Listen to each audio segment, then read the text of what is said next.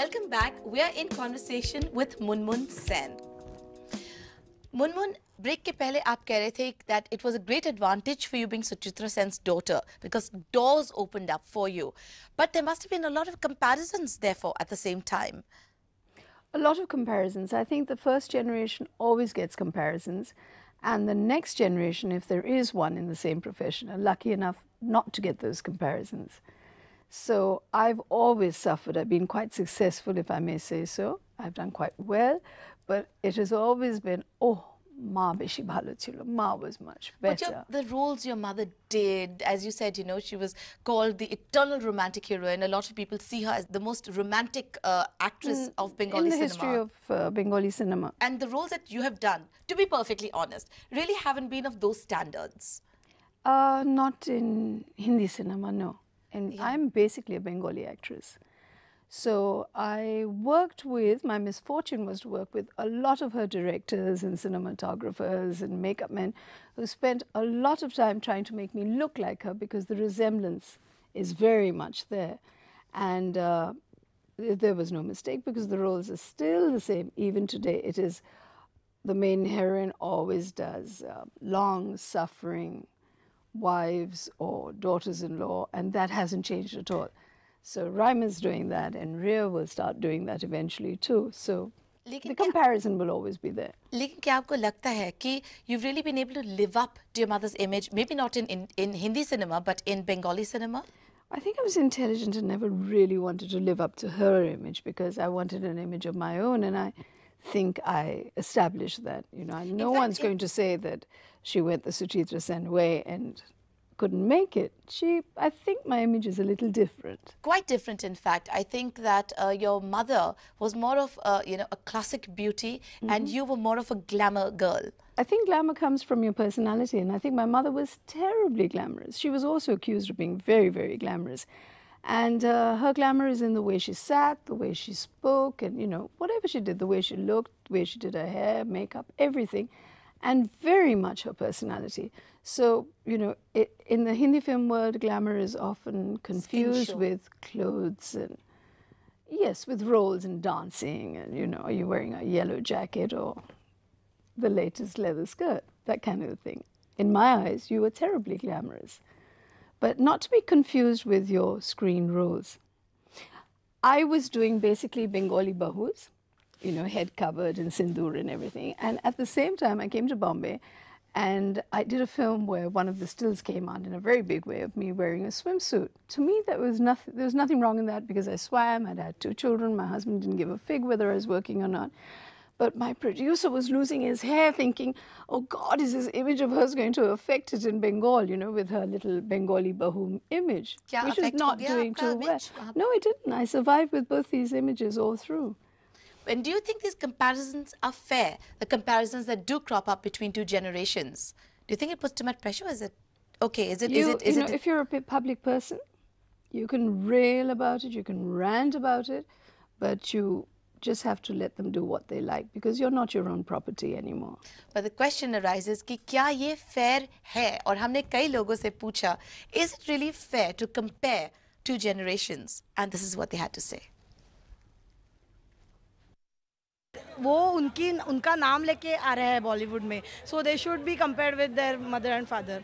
जो पुराने एक्टर्स हैं और आज के प्रेजेंट एक्टर्स हैं, उनके अपने माँ बाप से कंपेयर करना ठीक इसलिए नहीं है. उनका कैलिबर अलग था, इनका कैलिबर अलग है. अब अमिताभ बच्चन जो इस वक्त है वो पूरा आसमान है. ये अभी थोड़ा सा चमकता हुआ सितारा आगे आगे धीरे धीरे बढ़ रहा है. आज के एक्टर्स को उनके पेरेंट्स से नहीं कंपेयर करना चाहिए और उनकी खुद की इंडिविजुअलिटी, उनकी खुद की एक्टिंग, उनके खुद के मेरिट्स के बेसिस पे उनको they should be measured. Parents अपनी जगह पर बिल्कुल सही थे और उनके जो बच्चे हैं स्टार्स, कंसिडरिंग कि आज के जो मॉडर्न ज़माना है उस हिसाब से वो अपनी जगह पर हैं, तो दोनों का कंपैरिजन बिल्कुल ही गलत रहेगा. ईशा देओल को अपने पेरेंट्स के साथ कंपेयर करना चाहिए पर उसको थोड़ा टाइम देना चाहिए बिकॉज हेमा मालिनी और सबको अपना टाइम मिला था, अपनी एक्टिंग करियर के साथ अच्छे डायरेक्टर्स मिले थे, तो टाइम देना चाहिए. अब एग्जाम्पल ऋतिक रोशन और राकेश रोशन का भी लोगे, that's the best example I suppose, क्योंकि राकेश रोशन जो इतने सालों में नहीं कर पाए वो ऋतिक ने 3 सालों में करके दिखाया है. ज़्यादातर लोग जो कह रही हैं कि it's not really fair to compare them because A, they're their own people, B, I guess even cinema keeps changing over time, and requirements of cinema keep changing over time. Methods of acting have changed so dramatically. Personalities are so different, and you can't expect, I guess, the next generation to be a stamp of the old, because they have to be their own individual people. However, being a part of the industry, did it scare you like it scared your mother when your children, your daughters, wanted to enter the film world? Well, I'm assuming it scared my mother. But I remember I went into work for a very serious filmmaker called Arundhati Devi, who was one of the top actresses turned director. And that was the morning my mother rang me up and she said, "You have my blessings, and, you know, I'm glad you're choosing your scripts properly." And my fears about my daughters are more than I think hers were for me. So when your daughters chose to enter films, what were your apprehensions? Oh, that they would go berserk, because they had red carpets open for them everywhere.